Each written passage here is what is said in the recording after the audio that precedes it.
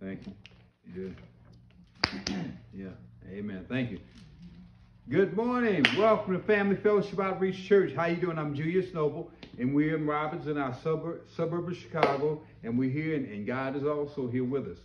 And so we want to thank you for being here. We'll open up with a word of prayer. Father, we thank you and praise you, Lord, and we ask, Lord, that you would be, Lord, with us, and that you would have your guidance and your hand upon us. Lead us, guide us, and direct us. By your Spirit, Lord, there's nothing impossible for you, Lord. Use this message to bless every one of our lives today. In the mighty name of Jesus Christ, we pray. Amen. Hallelujah. Amen. Amen. And happy Mother's Day also to everybody on this, amen, the 8th of May, 2022. Amen. Amen. These days go by so quickly.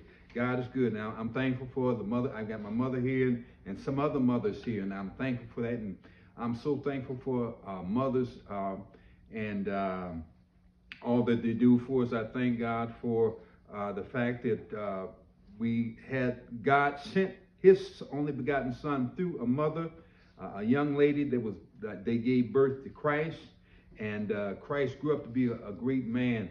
And so we thank God for mothers.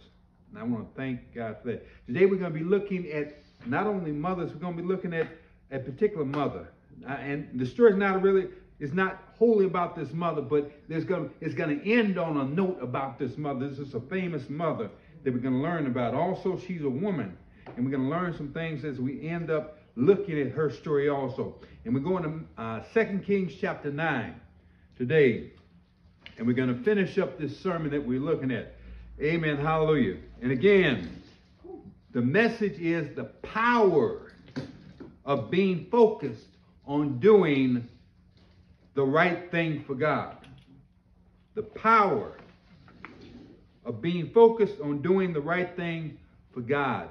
We're going to go through chapter 9 and several other chapters also in a moment. I'll keep, I believe, about 35 minutes. All right, let's read the sermon text. 2 Kings chapter 9, verses 1 to 3. Let's read. And Elisha the prophet called one of the sons of the prophets and said to him, get yourself ready. Take this flask of oil in your hand and go to Ramoth Gilead. Now when you arrive at that place, look there for Jehu, the son of Jehoshaphat, the son of Nimshi, and go in and make him rise up from among his associates and take him to an inner room. Then take the flask of oil and pour it on his head and say, thus says the Lord, I have anointed you king over Israel. Then open the door and flee and do not delay. Father, right now we thank you for all your wisdom, Lord. I pray, Lord, that you use your anointing, Lord, and bless us, Lord, with your presence here today. Speak as only you can, we pray. In the mighty name of Jesus Christ, we pray. Amen. Now, as we open our text, a student prophet had been assigned by Elisha to go to Ramoth Gilead. Now, watch this. He had been assigned to go to Ramoth Gilead. Why? He had been assigned to anoint the prophet. He had been assigned to anoint him king, rather. And he was supposed to do it privately. He said, go, he said, get there and then leave. Okay, we're going to find out why in a moment. Now, after anointing, he was going to anoint this man by the name of Jehu. Jehu was going to be anointed the new king of Israel. There was already a king of Israel and already a king of Judah. And so he's there. He's going to anoint him. And then he's supposed to flee immediately and run. And move. Now what God was doing now, God was preparing. There was about to be a major revolt in Israel's leadership. God was cleaning house. There were several people that were not truly following him. They were following pagan gods and doing a lot of things that they should not have been doing. And so we're going to find that. So this is a chance where God is using a man, is going to use a man by the name of Jehu, who really follows him. But I want you to look at what happens here as we watch this. Watch what happens. So we go to verse number 4. 2 Kings chapter 9, verse 4. Now watch this. It says this, I'm going down verse 4, going all the way down to verse 10. So the young man, the servant, now this is what it says, the servant of the prophet went to Ramoth Gilead. And when he arrived there, remember he's there to anoint this man, all right? And when he arrived there, the captains of the army were sitting. Okay, I'm in verse 5. O commander, I have a message for you, O commander. And Jehu said, for which one of us? And he said, for you, commander. Then verse 6, then he arose and went into the house. And he poured oil on his head and said to him, thus says the Lord God of Israel, I have anointed you king over the people of the Lord over Israel. Verse 7, you shall strike down the house of Ahab, your master, that I may avenge the blood of my servants, the prophets, and the blood of all the servants of the Lord at the hand of Jezebel. For the whole house of Ahab shall perish. Hear that now, the whole house. The whole house of Ahab shall perish, and I will cut off from Ahab all the males in Israel, both bond and free. That's all his family. That's what it's saying there. Verse 9, so I will make the house of Ahab like the house of Jeroboam, the son of Nebat, and like the house of Baasha, the son of Ahijah. The dogs shall eat Jezebel in the vicinity of Jezreel, and there shall be none to bury her. Remember that word. There shall be none to bury her. And he opened the door and fled. The mission was secret. That was why he was told to flee. The mission was secret. It's almost like a 007 Mission Impossible. Watch what happens here. God is busy, and God spoke to Elijah, told this student, say, go anoint him, run. Because he doesn't want, they're trying to keep it secret that God is moving. God is raising up a revolt against the bad leadership and the pagan people that were leading in Judah and Israel at that time. Watch what happens there. So the mission was supposed to be secret. Watch what happens there. So we'll go down to verse 11. 2 Kings chapter 9, verse 11. Then remember his name, Jehu. Jehu has been anointed. Jehu has now been called to God to do this thing. The people that he's going to take out, they don't know that Jehu is about to do this. That's why he's keeping it quiet. Jehu has been heard from God that he's got to do something. And he's got to do it with some people that he's been working with before now. But God said, now it's time to change this. Watch what happens here. Verse 11. Then Jehu came out to the servants of his master and said to him, is all well? Now Jehu came back after being anointed. So now Jehu comes out of that room. Remember the young man that anointed him with oil has now left. He ran through the door. Jehu comes back out with the regular people. And look, they almost talk like we talk. Look what he says. Is all well? Why did this madman come to you? And he said, you know the man and his babble. He said, you know people just be talking stuff. You know, that's all. That's what he's saying. Look at what he said. Watch this. Verse 12. And they said, a lie! Tell us now. So they said, we know you lying. Tell us, what was that man? Why did he take you in there by yourself? Besides that, we see oil on you anyway. They think he got oil running on him. Right. Why was he here? Say a lie, tell us. So he said in verse 12, tell us now. So he said, thus and thus he spoke to me, saying, thus says the Lord, I have anointed you king over Israel. Then each man hastened to take his garment off and put it under him on the top of the top and said, they laid it down like a veil on the stairs. Because all of a sudden they realized this man is to be the king. He's the king. they blew the trumpet, saying, Jehu is king! Jehu is king! Jehu is king! It's going to get busy. It's going to get busy now. Verse 14. Jehu began working to overthrow King Joram. Joram is the king that he has to replace now. Watch this. Please watch this. Y'all don't miss this. Verse 14. 2 Kings chapter 9. So Jehu, the son of Jehoshaphat, the son of Nimshi, conspired against Joram. That's right. So he's conspiring against Joram. Joram is the king that he's going to replace. And mind you, it gets kind of bloody by the way. That's kind of how it worked back then. People didn't just step down. You got to knock them out. Watch what happens there. Now Joram had been defending Ramoth Gilead, he and all Israel, against Ahaziah, king of Syria. Watch what happens there. But King Joram had returned to Jezreel to recover from the wounds which the Syrians had inflicted on him when he fought with Ahaziah, king of Syria. And Jehu said, if you are so minded, now it's Jehu.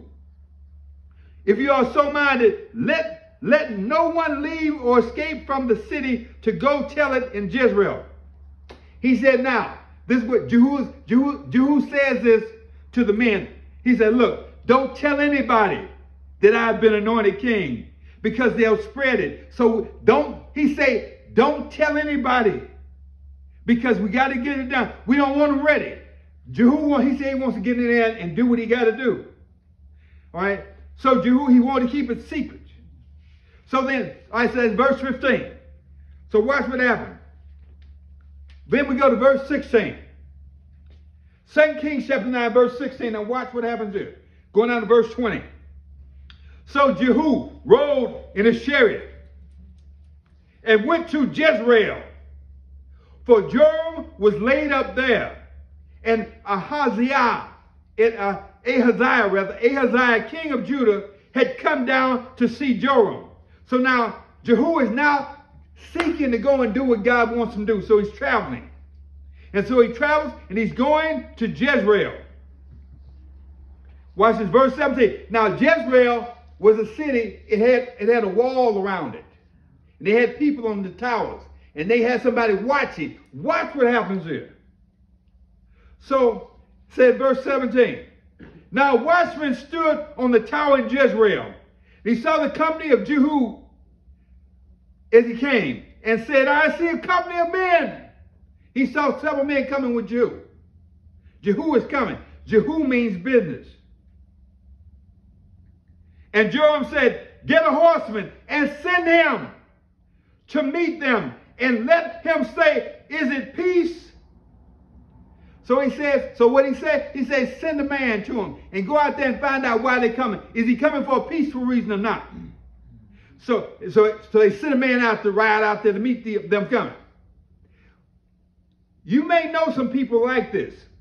This man is so focused on doing what God wants him to do. Watch how he deals with the question when the man comes to him. Okay, verse 10.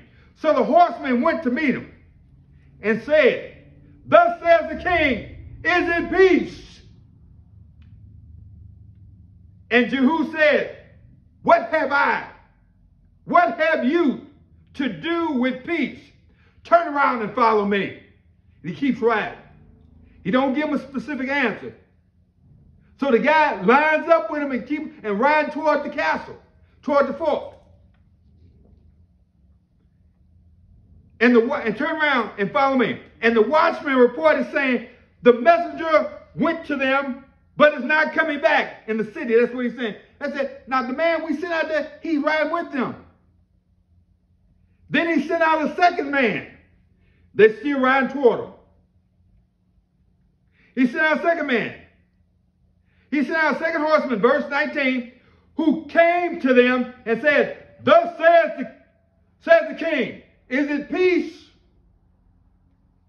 And Jehu answered, what have you to do with peace?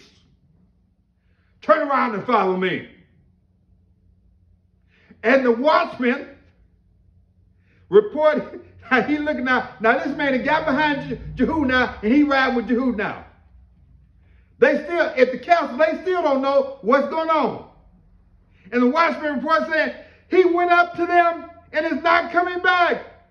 And the driving is like the driving of Jehu, the son of Nimshi, for he drives fiercely. Now, what they say about Jehu right here, Jehu may have been kind of hyped up, because right here they say, he looks like Jehu, and he's driving fiercely. So he may have been a kind of hyped guy. But the guy said, he looks like Jehu, the son of Nimshi. They can't figure out. So they say, what's going on here? So they're trying to figure out what's happening. Now again, what's happening here, we're about to see what God is moving. God has given Jehu an obligation to go out there and to change, to deal with these people and wipe out certain leaders. Because, and Jehu is going to do what he tells him to do. He's obedient to God. Watch this. And we need to learn how to be obedient to God. When God tells us to do something, we need to learn how to do what God tells us to do. That's one of the things we can get from this. Watch this. So then we go to verse 21. We're going down to verse 26. So Joram, look at this, verse 21. So Joram said, make ready. And his chariot was made ready. So the king now is going to go. He's going to ride down and look at, he's going to go down and meet Jehu and them and see what's coming. He said, I sent 2 people out and nobody's coming back. I don't know if these guys are here for peace or what. Let me go down there. So he rides down there. Verse 21. Verse 21. And they went out, all right, and then Joram, king of Israel, and Ahaziah, king of Judah, went out, each in his chariot, and they're both riding down there. They're riding up to him.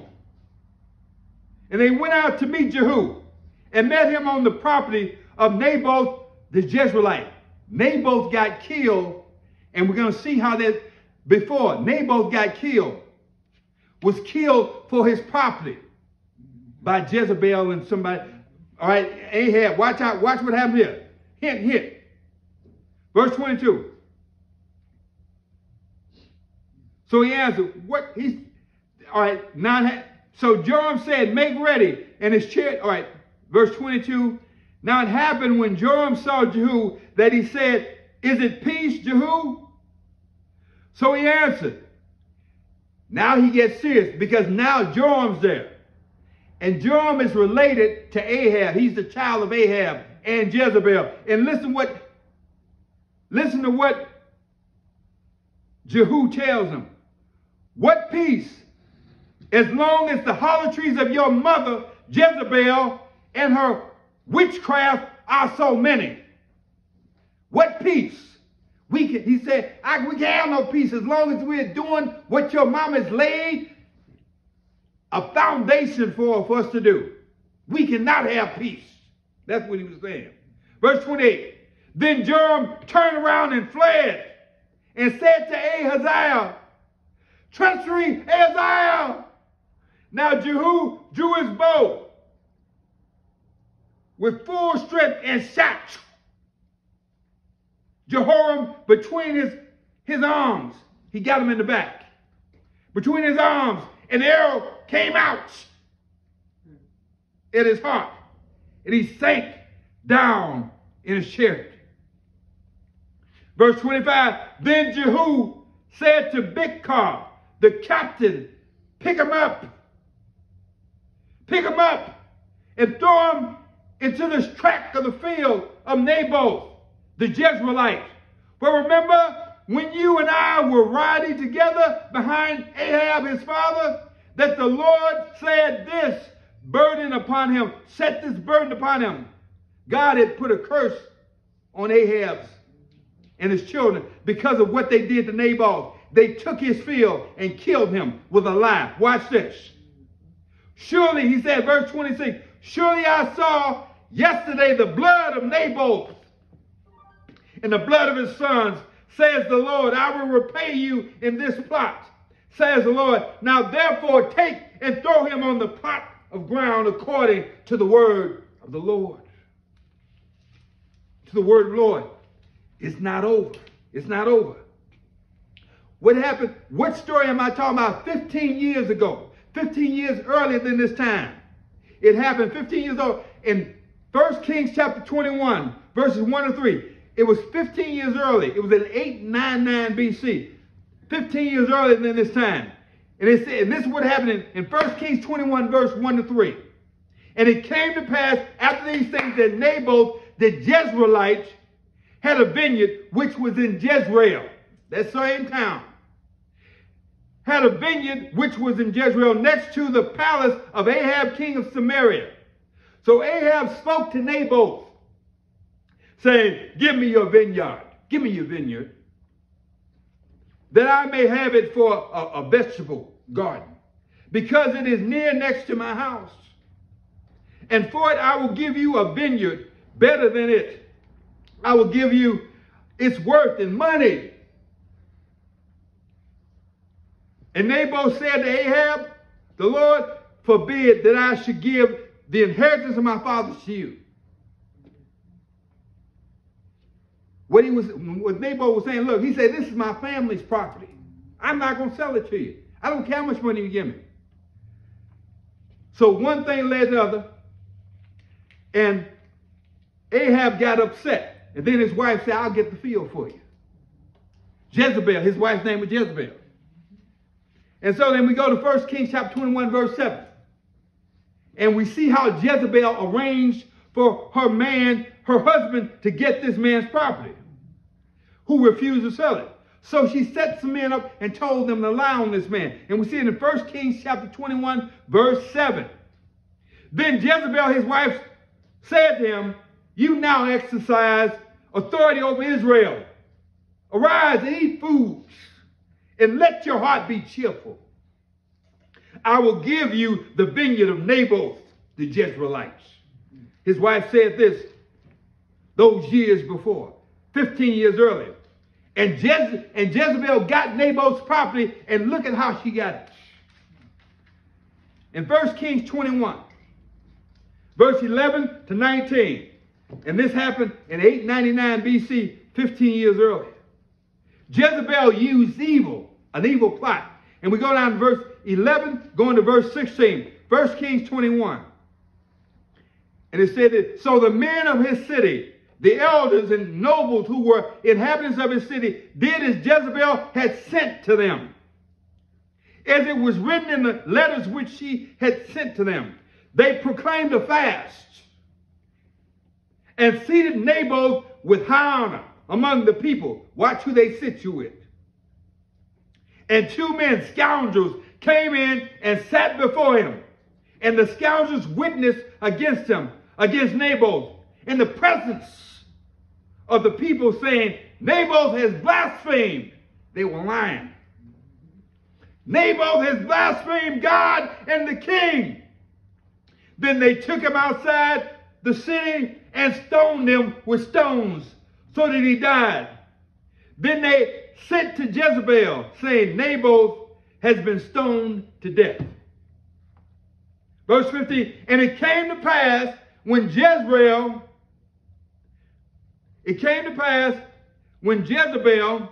heard that Naboth had been stoned and was dead, that Jezebel said to Ahab, arise, take possession of the vineyard of Naboth the Jezreelite, which he refused to give you for money. For Naboth is not alive, but dead. Look at what her husband did. Then this is what Ahab did. Verse 16. So it was, when Ahab heard that Naboth was dead, that Ahab got up and went down to take possession of the vineyard of Naboth the Jezreelite.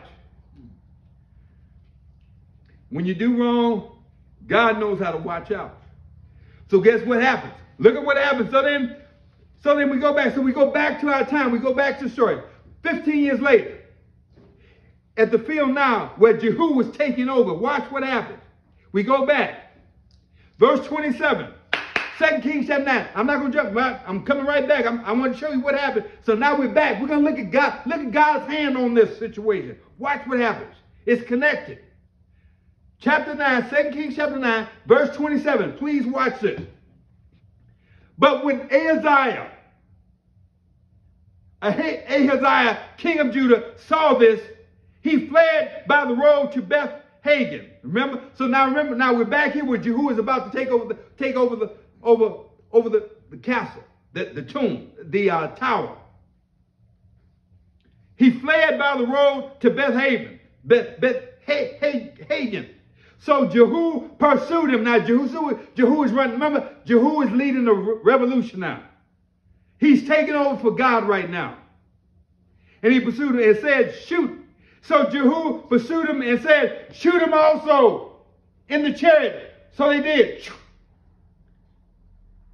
And they did so at the ascent to Gur, a hill called Gur, and which is by Eblim. Then he fled to Megiddo and died there because he got shot. He died there. Verse 28, watch what happens here. Don't miss this. And his servants carried him in the chariot to Jerusalem and buried him in his tomb with his fathers. In the chariot in the city of David. In the 11th year of Joram. Now watch what happens here. I'm about to close. Watch this. In the 11th year of Joram, the son of Ahab, Ahaziah, had become king over Judah. And they include that. Then we go to verse 30. Now I want you to watch what happens here as I get ready to close. Verse 30, going down to verse 37. Please watch this. Verse 30. Hallelujah. Verse 30. And when Jehu had come to Jezreel, Jezebel heard it. You all have heard about Jezebel. I remember when you talked about Jezebel. And y'all know about Jezebel. But watch, this is why you see it. And anybody, try not to emulate Jezebel with this. Watch this now. Watch this. Then, all right, and then he entered at the gate and said, Is it peace? Zimri. Right, so he's talking, all right, so then he looks up.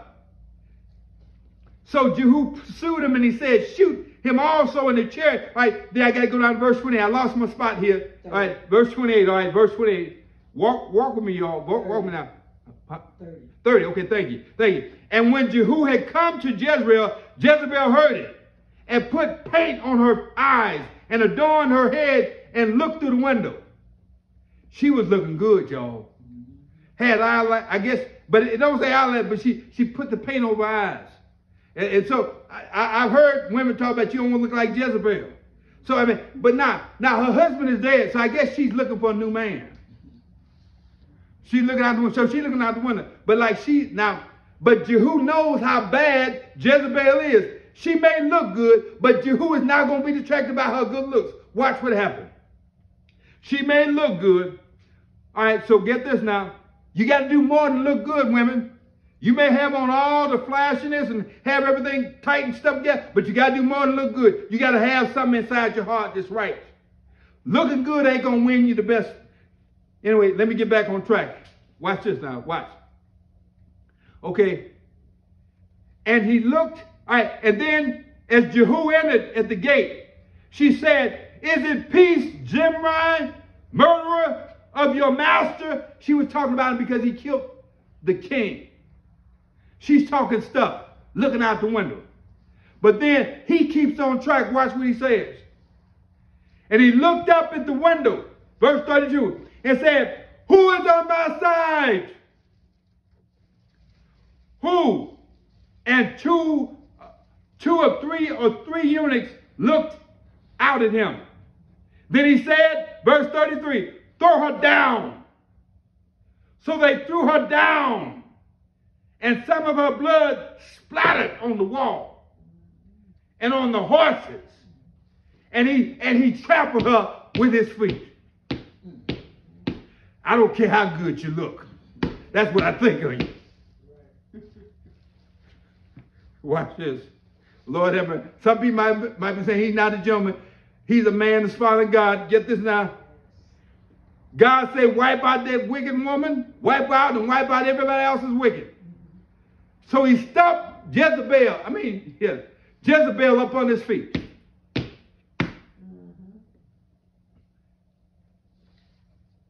Verse 34, and when he had gone in, he ate and drank.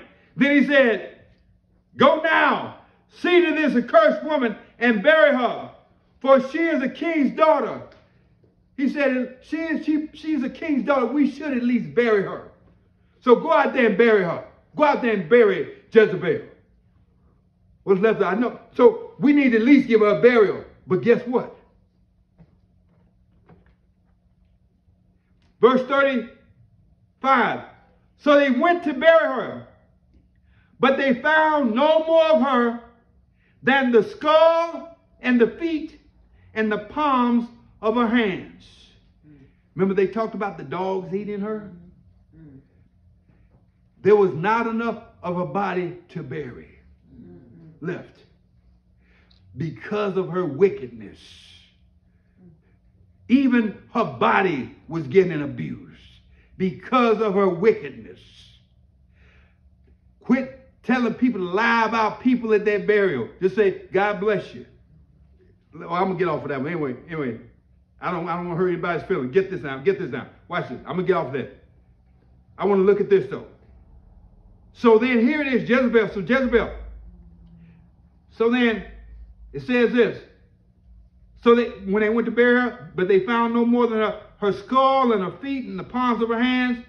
Therefore they came back and told them and he said, this is the word of the Lord which he spoke by his servant Elijah the Tishbite, saying, on the plot of ground at Jezreel,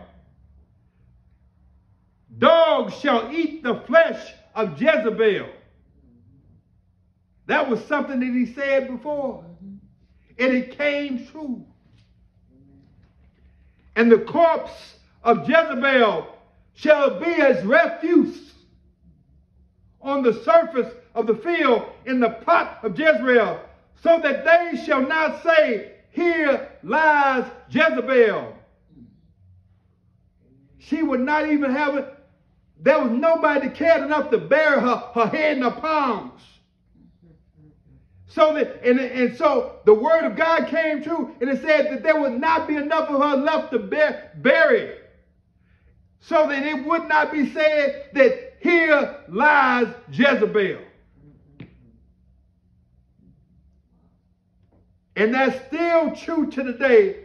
There's no spot where you can find here lies Jezebel. Nobody went and got her skull. Nobody went and got her hand and said, put our hand in her skull here. At least we got it.